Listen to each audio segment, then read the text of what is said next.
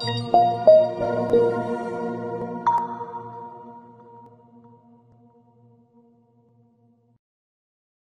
is a substantial risk of loss associated with trading forex, binary options, stocks, or equities, collectively, asset classes. Only risk capital should be used for trading. Trading in any asset classes is not appropriate for everyone. Past performance is not necessarily indicative of future results. No representation is being made that investors will make profits or will not sustain losses. Before trading in any asset classes, investors should consult with their professional broker, financial advisor, or financial consultant to determine whether trading asset classes is appropriate. Investors who trade in any asset classes should only do so if the capital used for this purpose represents funds that an investor can afford to lose without adversely impacting the investor's lifestyle. No trading strategy or methodology is without risk of loss. No trading strategy is risk-free, and no trading strategy can guarantee profits or freedom from losses. Investors risk losing the cost to execute any transaction, including associated commissions or fees. You should carefully consider whether trading in any asset class is appropriate for you in light of your investment experience and financial resources. Any trading decisions you make are solely your responsibility and at your own risk. None of the statements or materials in the Auvoria Prime chat rooms constitute a solicitation or recommendation to buy or sell. Welcome to the Tuesday version of the Midweek Software Strategy Session. My name is Steve Vettel. Today is the 23rd of November. A couple days till Turkey Day, gobble gobble. For everybody in the U.S., happy Thanksgiving. This is going to be a super fast call. I am already on vacation. Probably should have taken this time to note I wasn't going to be presenting this, but I figured, hey, might as well go in and record and get it all taken care of. One thing I must say is that our Hawkeye guys have been, along with the Arrow guys, clobbering it. So I would highly suggest you guys take advantage of those guys because they've been doing quite well. All right, on the news feed here, just going through some of the stuff.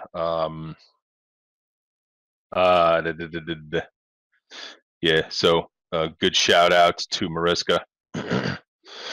I have probably the vast majority of people that have pinged me up with these big moves that we've seen take place inside of the markets. Just a quick peek here for those overseas. Today's Tuesday here. You can see we've made it through most of these news reports, but do have some GDP-based stuff below. Do know that tomorrow is the FOMC meeting minutes. As you may have heard, Jerome Powell is going to be reconfirmed for another term as Fed chairman. Lyle Brainerd is a very smart lady, was a close second.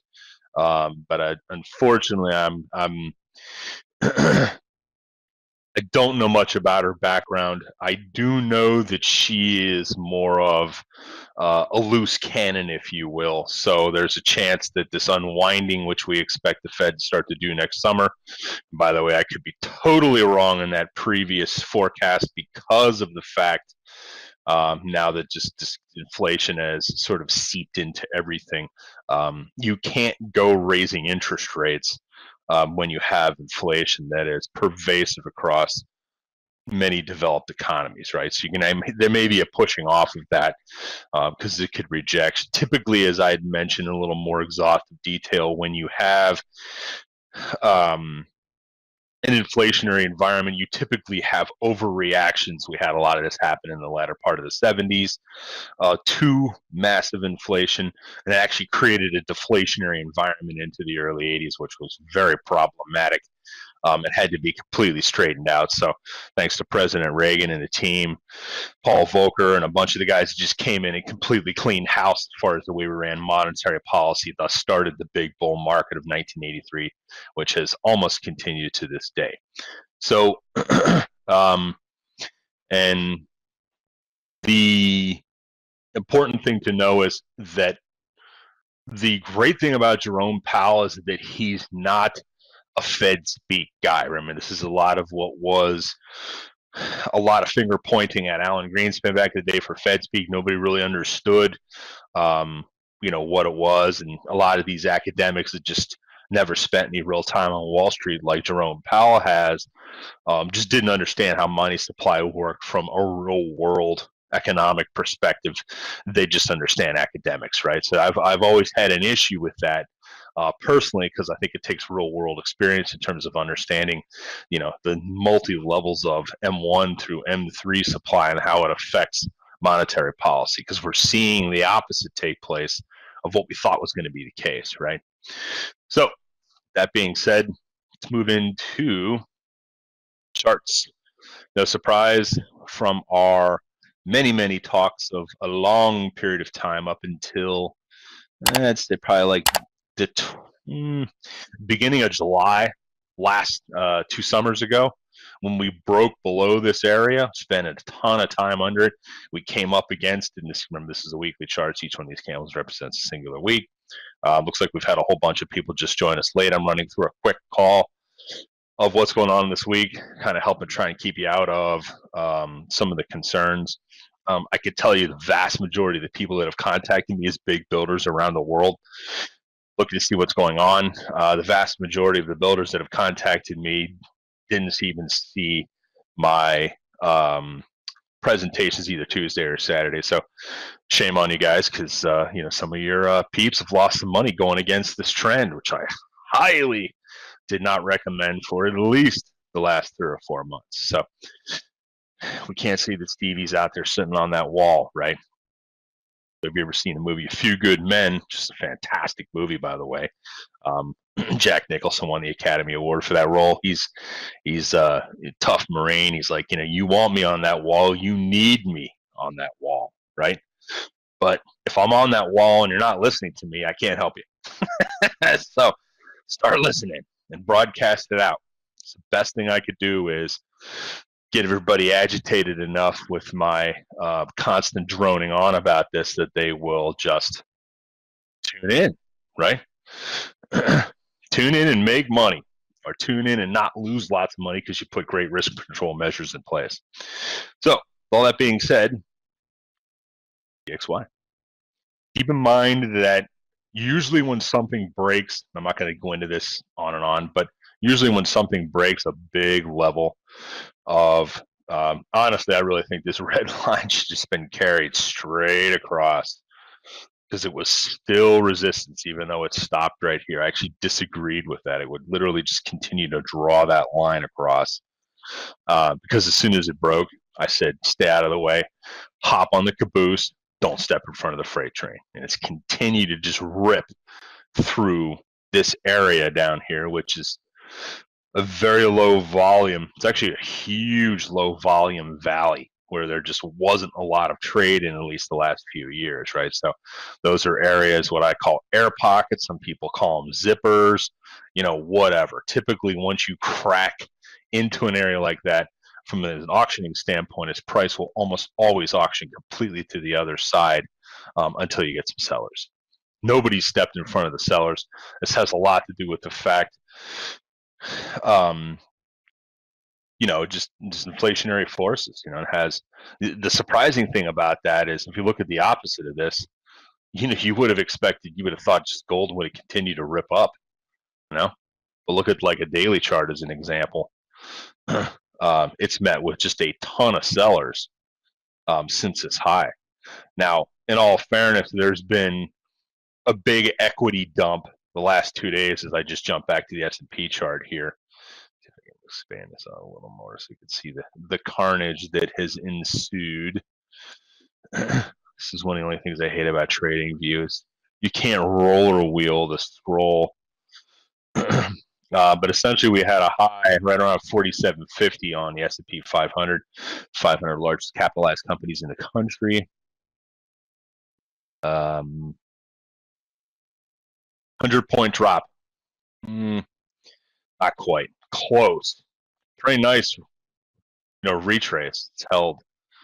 I'm not going to get into any of the other areas of level, but it seemed to me there probably should be a support line showing up from our fancy triple moving average bits and also the our squeeze zone indicator.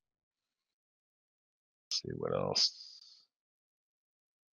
All right, so carnage in the Qs is a little more. Just keep in mind, if you're trading, this is not something that I try and catch these dips. I'd rather sell the rips as they move back up. So a lot of uncorrelated things taking place in currency, commodity, and equity land, and I'm just sort of jumping around, putting through some highlights. I'm not going to go through all these currencies, but I will take a look at GBP CAD. from a daily perspective, the surprising thing about this, let me just reset the scale. Put in 3 days of dojis. It's almost like it's coiling and it wants to rip again higher. But for this, I always start DXY, then I move to GB, then I move to the pound. I want to see what's going on with that in relation to the dollar. And then I'll move to, in some cases, JPY. Again, nothing going on. So it's almost like a foretell of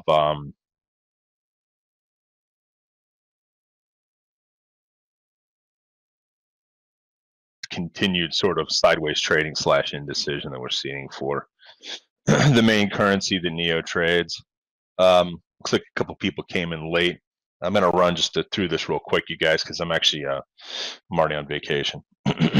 So that is what I'm seeing going on in main currency and equity land. If you take a note, some of the corrections in broad-based equity markets around the world, like the DAX or the FTSE, we've had pretty sharp pullbacks. In some cases, many of these are on further pullbacks. Like a lot of this is due to this crazy vax / lockdown mass crazy ass mandate stuff that we're seeing going on in a lot of these countries, which has really just reached a fever pitch.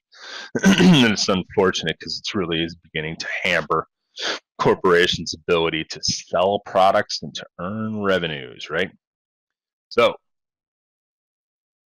what else? Stock 600, same pullback. Looks very similar to the DAX. These typically will run almost perfectly correlated. One has more stocks in the index than the other.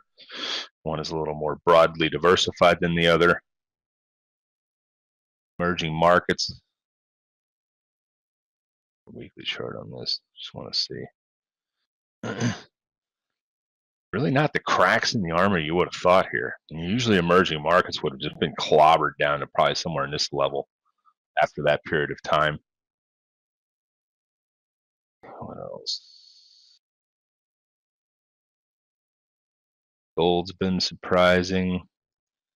I think a lot of this is due to the release. I don't know if it's been a formal release from the Strategic Petroleum Reserve by the administration. I mean, they only released, 3 days of oil use?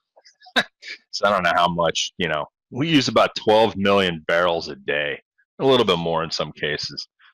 So if you release 50, you've only got basically a few days of reserves. How much impact that's going to make. What's going on in coinage land? Not much more from what I talked this weekend. Daily chart. Oop, maybe towards the edge here. Maybe a little crack in the armor, possibly dropping below this level if you're doing any type of Bitcoin investing, either via the futures markets and ETF or the coin itself. First, I'm going to take a look at US CAD of note. Again, daily chart. Notice we're just continuing its trend up.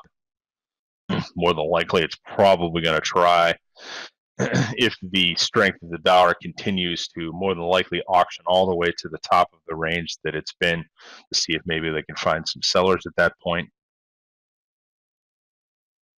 Let's see. Down towards the lower part of the range, you're trading any of the Aussie-US relationship here.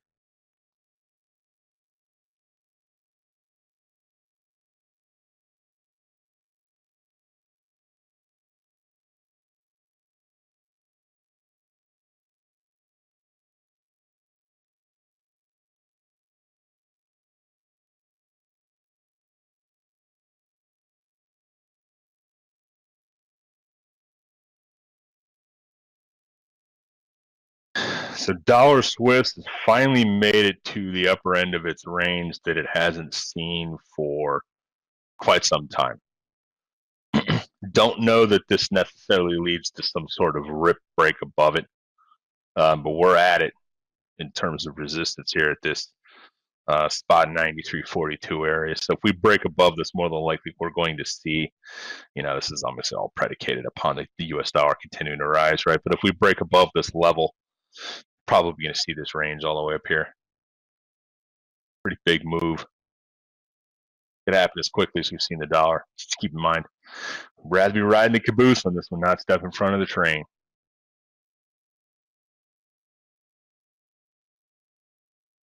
Pretty much it.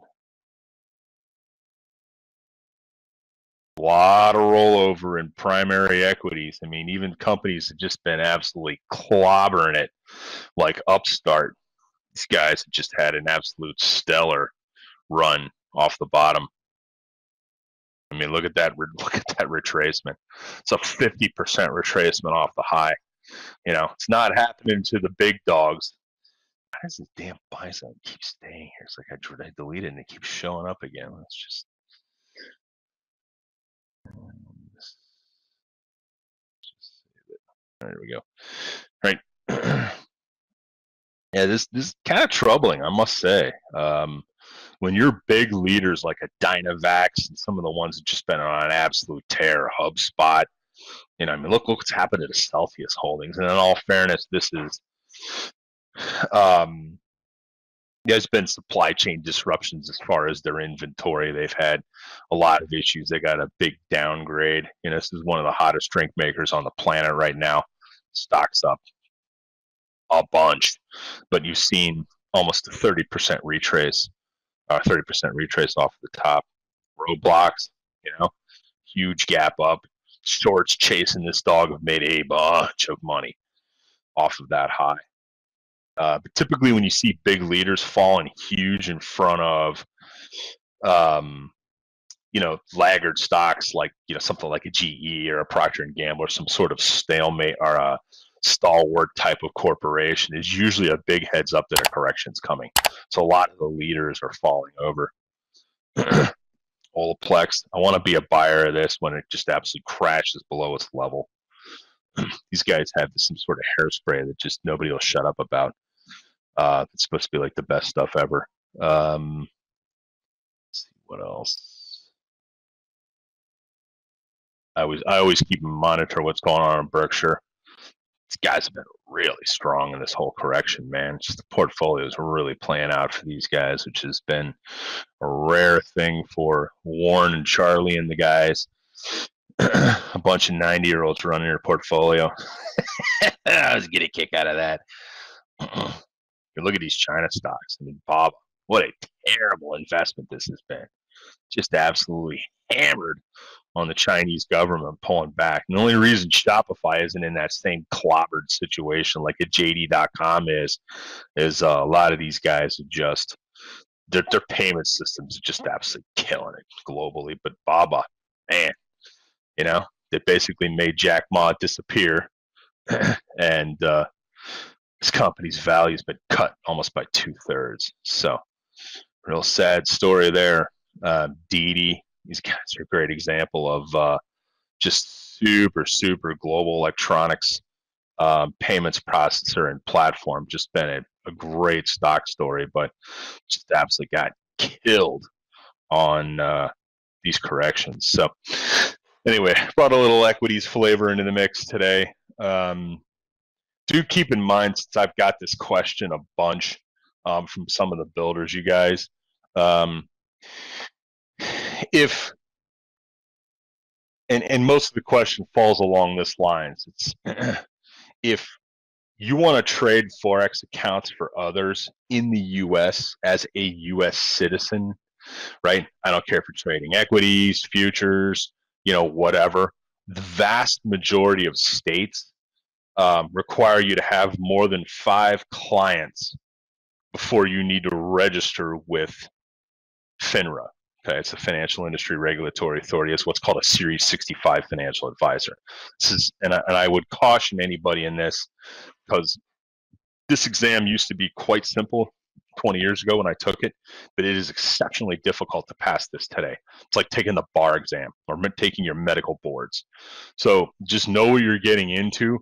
Not saying you can't do it, all for it, but it is going to take up a good 2 months of your life and several $100s, and close to $1,000 in study and class costs. So I would encourage it as a formal financial advisor, but there's a whole bunch of other work that comes along with that.